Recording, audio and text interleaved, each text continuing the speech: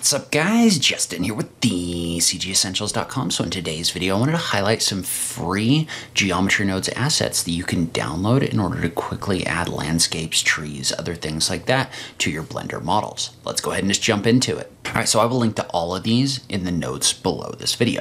But first off, we've got the Stylized Fantasy Tree Generator from RC12. So this is a tool specifically designed to help you generate this kind of like fantasy tree style model. So this isn't necessarily going to replace like a full-on tree generator or anything like that, but it does give you the ability to really quickly create some cool trees. So you can download this. Note that with all of these, you can enter a value of $0 to download them for free. And if you want to put in a value of more than $0, you can just support the developers for the cool stuff that they're doing. But let's go ahead and let's take a look at the Fantasy Tree Generator. And so when you open this up, the tree is going to look something like this. And there's really kind of two areas where you can adjust the tree. The first is you can adjust the profiles of the trunk radius and the trunk itself using the little graph over here. So notice how I can use this to adjust the radius of the trunk. So notice how as I drag this up, the top or the bottom of the trunk will get bigger or smaller depending on where I place this. So you can use this to really kind of adjust both the profile, which is going to be the direction of the trunk. So notice how if I kind of drag this down, this is going to be more of like a linear tree. You can use this to kind of set the direction that it's using to set the general size of the tree. But then once you've done that, you've got options off to the right-hand side where you can adjust things like the number of branches or trunk pieces that are created right here. So notice how I can use the seed in order to generate different tree functions right here. You can also adjust things like the resolution of your trunk. Right? So the higher resolution is going to add more curves to the trunk. The lower one is just going to make them more like straight. So you can adjust the resolution in order to do that.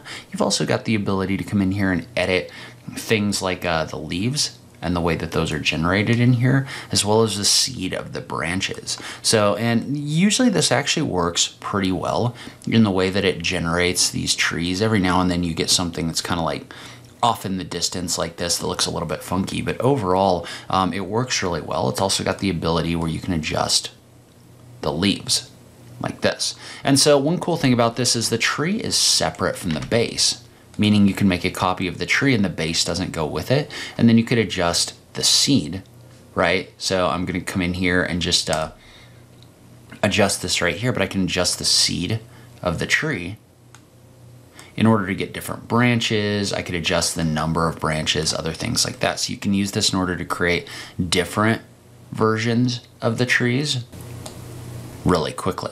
And so if you play the animation in here, one thing you're going to notice is this comes with wind enabled, meaning this tree is going to look like it's moving in the breeze, and you can adjust things like the wind speed using the wind speed slider, but then you can also adjust this so that you get leaves falling off of your tree as well. So this is a really cool way to create these kind of like stylized fantasy trees that are blowing in the wind. All right, so next up, we've got naturalset.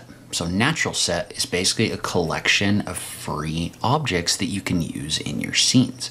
So it comes with a number of different objects, including flowers, plants, grass, trees, and rocks.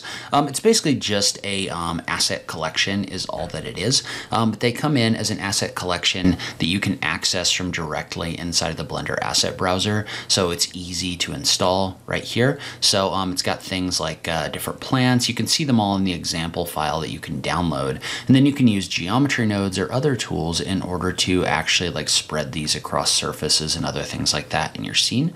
So note that this one, if you get the $3 version, is also going to come with extra models, including a geometry nodes demo. He's also got a video down below that teaches you how to set up the geometry nodes in your scene if you want to use those to spread them across your scene. So if you're looking for kind of like a starter asset library, this could be a good place to start. All right, so next up, we've got the Stylized Grass with Geometry Nodes from, I think it's Ray or Re, but this is basically a tool. It's very simple, but what it does is it generates different kinds of stylized grass inside of Blender, right? So you can use this to really quickly add this stylized grass with wind and other things like that. And so basically the way that this one works is if I was to hit play right here, notice what it's doing is it's kind of using, it's kind of adding the wind blowing across this object right here, and it kind of uses the UVs in order to set up this effect, I think. But basically what it does is you can come in here and you can adjust things like the density of the grass. I want to make sure I have the right plane selected, but notice how I can bring that density down in order to get less grass, or up in order to get more. And then we've also got options in here to adjust things like the scale of the wind noise in here, the wind influence, as well as adding some randomization.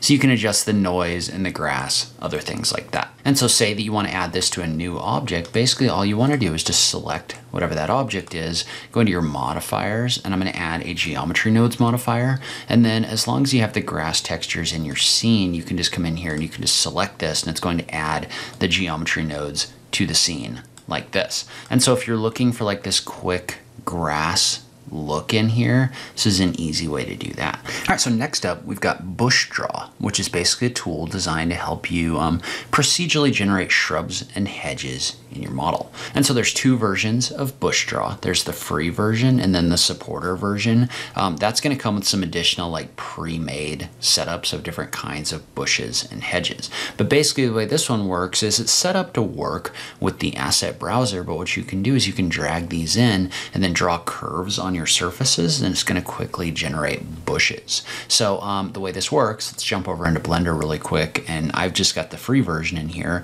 But when you drag this in, you want to make sure that you drag it in like this, and you want to make sure that the box for instance is not checked. So uncheck the box for instance right here. What that's going to do is that's going to bring in a example surface, which you can delete, and then it's also going to bring in your BUSHDRAW object and your curve. And so your BUSHDRAW object is going to be the object with the geometry node set up, and that's going to allow you to set a target object that your bushes go on. And then your curve is going to set where your objects go. So in this case, right, we've got this pre-made curve. I'm going to tap the A key and hit X to delete it. Well, now we're in curve mode. What I can do is I can draw on the surface right here. This is going to generate bushes along the curves that I generate right here. And so you can tab out of edit mode and click on these, and then go in here to adjust things like the seed, as well as the height of those bushes if they come in here too tall, the scale, other things like that. Now, the settings on this one to me are a little bit twitchy, so you're gonna have to kind of play around with this a little bit, but I do find that this can be an easy way to come in here and just like draw on a surface, right? And if you want to add more or remove some, you can just select your curve, tab into edit mode, and then say I wanted to delete this, you just delete the vertices, right? Same thing over here. If I was to select this and extrude it, right? If I tap the E key, notice how I'm getting some additional bush or shrub kind of drawn in here if I add to the top of that.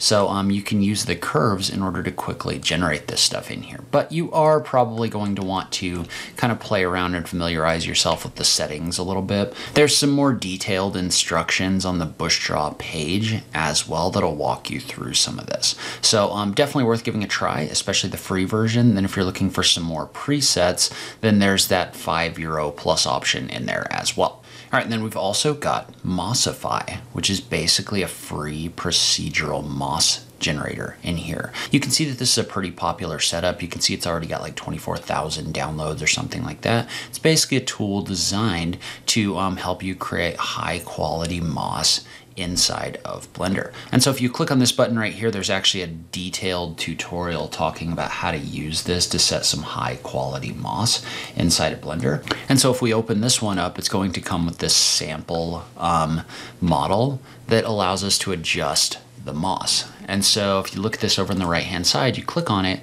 and you get the geometry node set up in here. What you can do is you can adjust this to adjust things like the noise seed in here, as well as the noise scale. One thing to note about this, by the way, is the viewport density and the render density are going to be different, right? So the viewport density, for example, is going to be fairly low in order to improve performance, but notice how if I was to drag that to the right, I see a lot more moss in here.